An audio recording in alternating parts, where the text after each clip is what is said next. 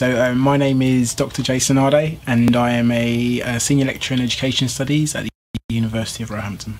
You're finding that academics are having to do, there's so much more required of them, and in some cases that isn't even reflective in the pay or necessarily the length or duration of the contract. And increasingly, because in terms of trying to navigate or trying to understand some of these changing patterns within academia, what you're finding now is that a lot of academics are on fixed term contracts. So some of them 0 hours, but the majority of them fixed term, and those fixed term contracts now are between 1 and 2 years, which obviously doesn't offer any security, and it makes it even more difficult, creating more feelings of angst and pressure and stress. And I think for people looking to go into academia who currently are in academia, one of the more kind of prevalent things is this idea that actually whatever I do, there's always more, there's always something else I have to do, because there's this whole idea that you're now accountable to students, you're now accountable to senior staff, you now have to be publishing, you now have to be doing all of these things, but there is not actually time to do these things. So the lack of time is what's causing the stress, because the work-life balance in itself is not managed properly, and I suppose consequently, as a consequence of that, mental health suffers when you don't have that balance.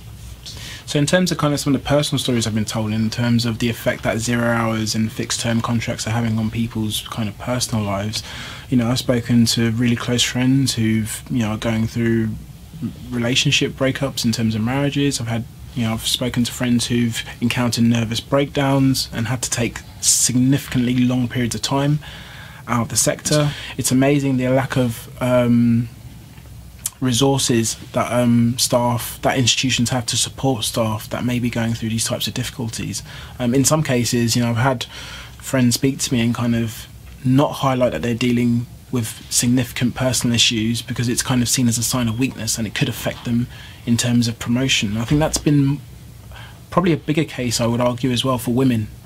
So I've had women who specifically friends of mine who've spoken to me about potentially wanting to have a child and that type of thing, and feeling that they can't do it because if they do, it'll be seen as a sign of weakness, and the anxiety from work anyway might put undue stress on an unborn child. And it's all those kind of different elements that you think that actually higher education institutions within the UK, they do have a duty of care to their staff. Well, I think the strike's effectively happening because of pension cuts. So it's happening because we have a government that historically hasn't always appreciated what people have done in the the public sector. So if we're being specific, if we even take an industry or a profession like nursing, for example, there's education, we're talking about policing, we're talking about the fire service. What we've seen over the last 10 years is significant cuts to all those professions. And in making those significant cuts, what we've seen is deficits in pension benefits for those individuals who really have to work very hard in their jobs anyway, in those noble public service jobs that facilitate and serve our communities. It's a stressful job. It's a job that in many ways can rob you of your mental faculties.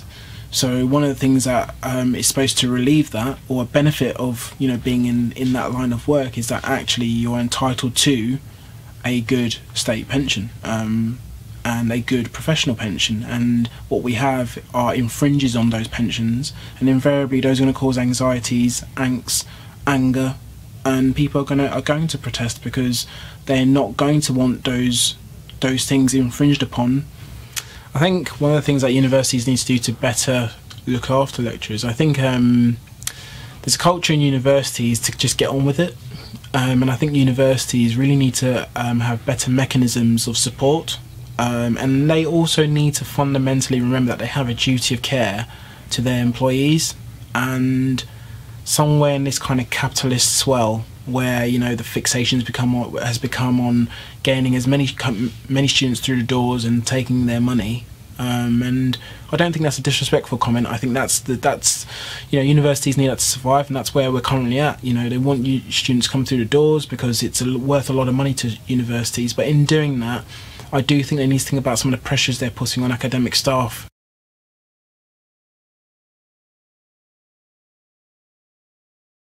So my name is Dr